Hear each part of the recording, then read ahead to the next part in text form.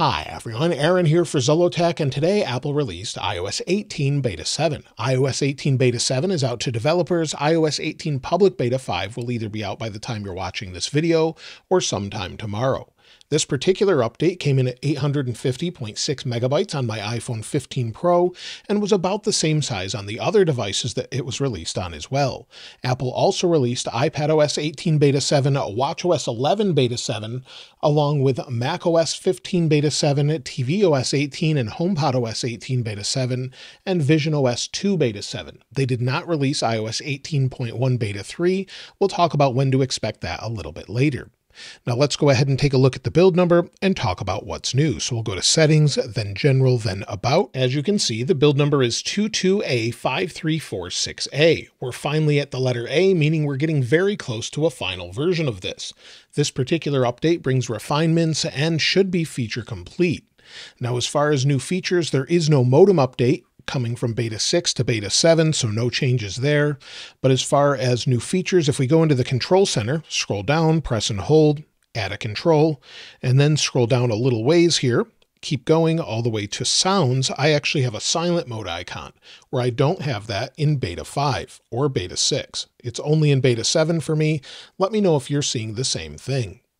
The phone app is the same as before, so if we go into the phone app, Apple sadly did not bring back the icons that go down the right-hand side. You only get those if you search. So if you're searching for something such as Apple, any of the calls that you'll see, you'll have that icon, but they didn't bring it back to the Recents page. Hopefully they bring that back in the next beta.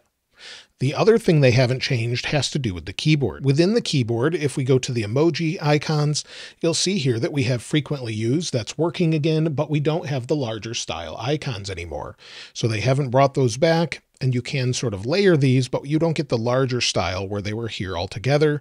It's been brought back to what we had basically with iOS 17. Now, anything else that's new? Well, not a whole lot here, just a bunch of refinements and splash screens. If we go into our photos here, I took a bunch of screenshots. So we have a splash screen for what's new in Home. We have one for voice memos. I also had one for Translate. We have one for Fitness, also Notes, as well as the Password app and Journal as well. So all of those have new splash screens. There's also a couple of other things I wanted to make you aware of before we talk about some notable bug fixes and remaining bugs. Within the App Store, Apple actually updated Apple Sports yesterday. They added NFL with the latest season. You'll see college football is back and catch up on team stats, box scores, and lineups. If you go into the app itself, go into My Leagues, you can select NFL now and see all of the upcoming games and then add your favorite team. So this is something they've updated. They've also updated the Podcasts app so that it works on the web. So that won't actually show up on your iPhone or iPad, but you'll now have full web access to the Podcast app. And I'll link that in the description if you want to check it out. It works now on a Mac or Windows computer. Just place it in your favorite browser, Linux as well, whatever you're on, and you should be able to use it. As far as notable bug fixes this time around, well, good news if you're using a multilingual keyboard, that seems to be working properly now. So within our keyboards, if maybe we add Spanish, you'll see we can add Spanish for whichever region we're in, and then we can add it to the English keyboard or add a new keyboard. We'll add it to the English keyboard. Press Done, go into our messages, and back in messages, I get a new splash screen here. Some people saw this before, but it says type English and Spanish. So you'll see it says type both languages on the same keyboard. We'll tap continue, and you'll see you have the little indicator here. This wasn't working properly before. We could say hello and hola, and it actually recognizes it and won't autocorrect it. So you can go back and forth between whatever language you'd like as long as it's supported here, and you'll see that on the space bar. Now, if we're on the home screen and maybe we're customizing the home screen, we go to Edit and then Customize. If you have the clock widget, it actually now tints properly. So if you're using the tinting option, you want to switch between your icons, everything seems to work as intended. So if you want to switch between any colors here, you have great contrast and you can actually use it. If we go back to dark, switch it back to light mode for the wallpaper, this definitely feels more refined. It's not perfect, but they've definitely resolved some issues with it.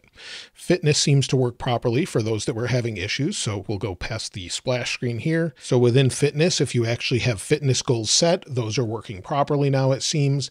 And the Control Center bug seems to be fixed mostly for most people, meaning that if you reboot, the icons and the overall setup that you have don't disappear. They stay as you actually left them. Some people did say that the mirror icon, if you reboot, it will reappear if you delete it. I wasn't able to duplicate that, and I'm seeing from most people that it seems that the overall control center bugs are fixed. If you're trying to add a new wallpaper and we scroll down, it takes a while to populate some of these, and again, the iPhone 15 Pro wallpapers are missing. Hopefully they'll bring this back with the final versions, probably as we get closer to the final release, as they haven't placed the wallpapers in spots where they typically would. So if we get out of this, we go back, and then maybe we go into settings, and then we go to display and brightness, you'll see they haven't changed the wallpaper to iOS 18 here yet either. So they'll probably wait until the end to do that. Also, I'm having an issue with the Tips app. So if we go into Tips here, if we go into it, for me, it just sits here and loads. I've tried to close out of it, tried to restart it. It will just sit here and you have the little pinwheel icon. So for whatever reason, it's not working at all for me. And this is on multiple devices.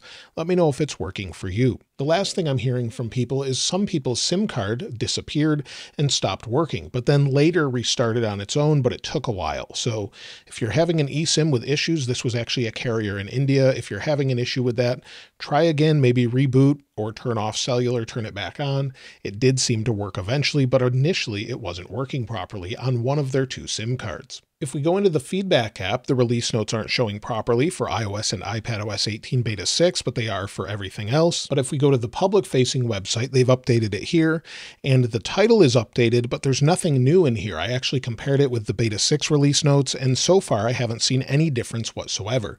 It's all the same notes, so maybe they're still updating this, but at the time of this video, nothing has changed here. Now, I did want to mention the upcoming Apple event. Someone leaked what looked to be maybe a somewhat real version of the invite, but Apple doesn't seemingly leak those early, and that's definitely not the real one. However, the date might be correct, and the overall date for that, if we go into the calendar here, is probably going to be on the 9th or 10th of September. We should see the invites probably sometime next week, and then we'll have that event either in the 1st or 2nd week of September, usually around the 2nd week, and then we'll get to the final releases of iOS 18.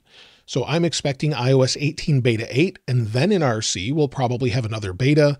We did last year. I would expect the same thing. And this year, Mark Gurman actually said that it looks like with Beta 7, everything is feature complete mostly. So if we take a look at X, you'll see that he retweeted my tweet about what's out, and the latest iOS 18 seed, I'm told, is final other than features tied to the new hardware, meaning iPhone 16 or anything else they actually announced. So it looks like Apple's going to probably lock everything down here and now work on refinements with overall bugs. But I do expect a Beta 8 sometime next week, Monday or Tuesday, and I also expect an RC probably the following week, maybe the 1st or 2nd week of September, with a final release of iOS 18 probably along the 16th. We could see it a little earlier than that, but that's what I'm expecting right now. Also, iOS 18.1 Beta 3, I would expect next week at this point. Typically with the first 3 to 4 betas, we're on a bi-weekly schedule.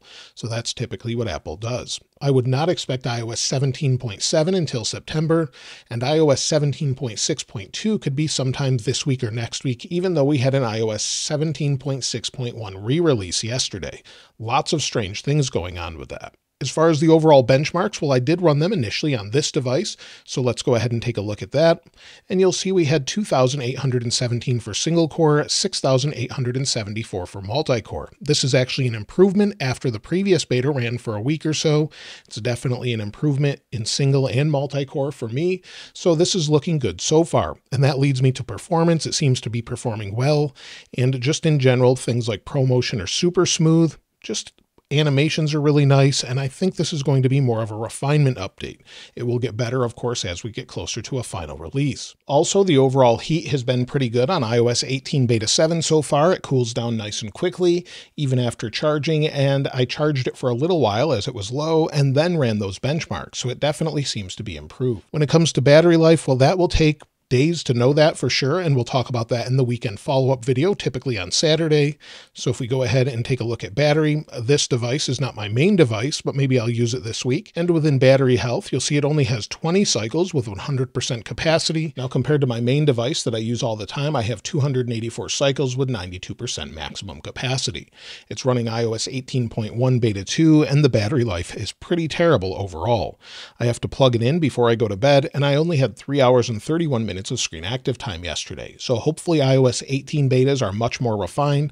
I'm hearing they are a little bit better so far, but we'll have to wait and see what it's like on the weekend. So we don't really know until we use it for a few days. But let me know your overall experience, and if you found any additional features in iOS 18 Beta 7, I'd love to hear from you in the comments. And of course, I'll link this wallpaper in the description like I normally do. If you haven't subscribed already though, please subscribe. And if you enjoyed the video, please give it a like. As always, thanks for watching. This is Aaron. I'll see you next time.